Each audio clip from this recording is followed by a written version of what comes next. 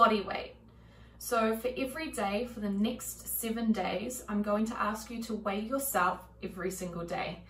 Now, for some, this may be really daunting, and for others, you may have completely stepped away from the scales and made it a kind of personal vendetta to not step on the scales. I want to help change your thinking from the weight determining your worth, because first of all, you are so much more than that damn number on that scale. Purely look at the scales as data.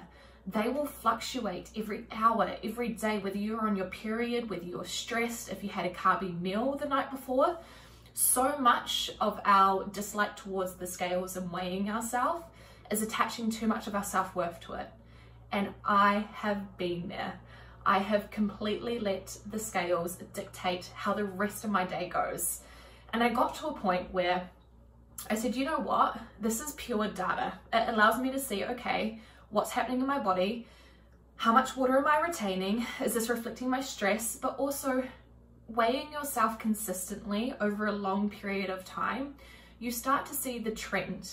Now the trend is different from each data point.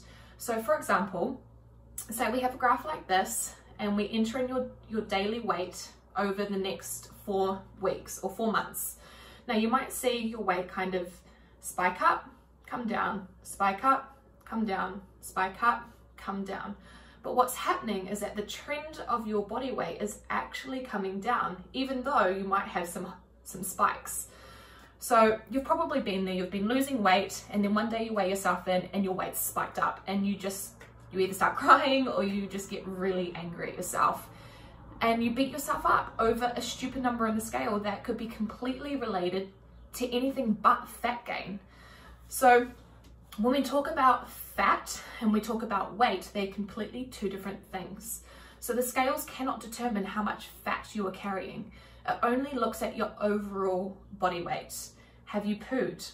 That takes a massive difference in how you weigh in the scales. How much water have you drunk before you jumped on the scales? Have you taken a morning wee? So all of these things impact your body weight. But what impacts your body fat takes a lot longer for us to see, and that's where the trend of your body weight is going to help us, whether you're trying to lose weight or increase your weight total.